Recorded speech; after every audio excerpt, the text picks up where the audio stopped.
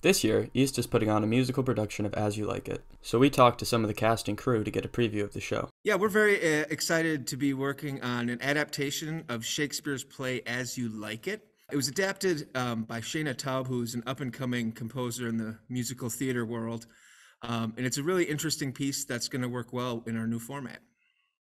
It is about this family of people who get banished from a city.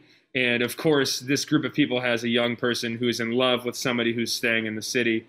And the person who stays in the city, she dresses as a man and goes out into the countryside and tries to find her Orlando. The music in the show, when you think Shakespeare, you might think of like an older or classical style music, but the music in this show is very contemporary. It's a lot of piano.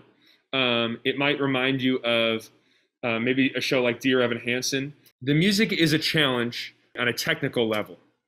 So what we have been doing is rehearsing. We're using a program called Soundtrap where I upload a backing track.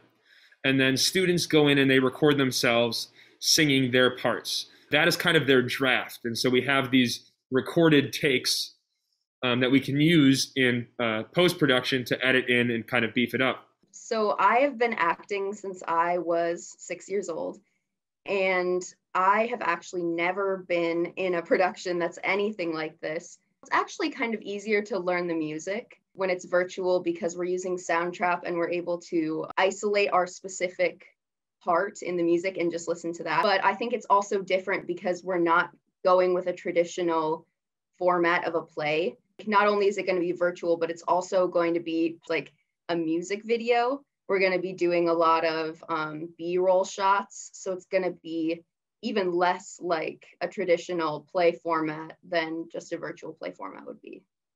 We have 13 people in the cast, so it's a much smaller cast than usual for musicals at East. And there are a couple other students who are going to be helping out with some of the production-related tasks as well.